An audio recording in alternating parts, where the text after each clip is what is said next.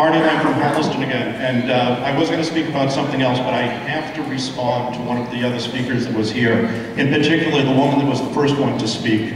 And I have to tell you, how dare you insult my family, the memory of my family that was murdered in the Holocaust by the Nazis. How dare you desecrate the memory of those people who were victims of a systematic genocide and try to equate that to the enforcement of laws within this country, of taking someone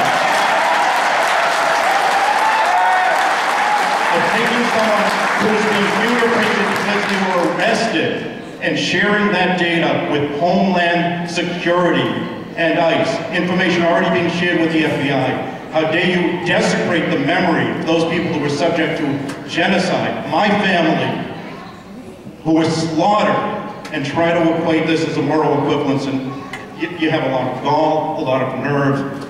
I take it as a direct insult to me, to my family, and those people who were murdered. Thank you. Your caller doesn't give you a right to do this.